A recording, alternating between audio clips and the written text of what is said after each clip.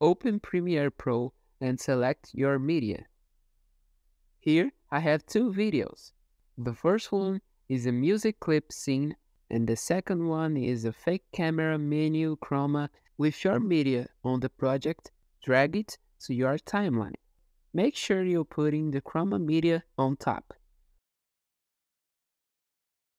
Drag your media that you want to be below your chroma effect to the timeline.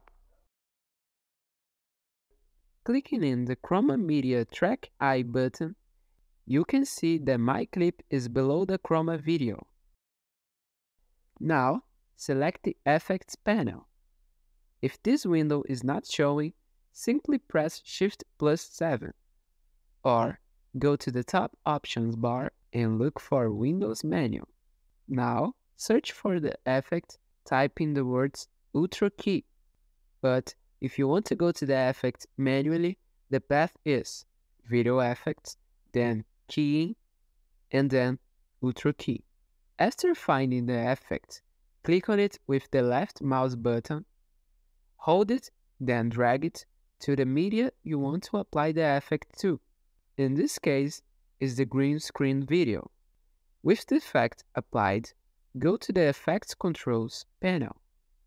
If this panel is not appearing, you can press Shift+5 or go again to the Windows menu and check Effect Controls. With the Effects Controls tab open, you can now see all the effects that have been added to the media you're selecting, including the Ultra Key we just added.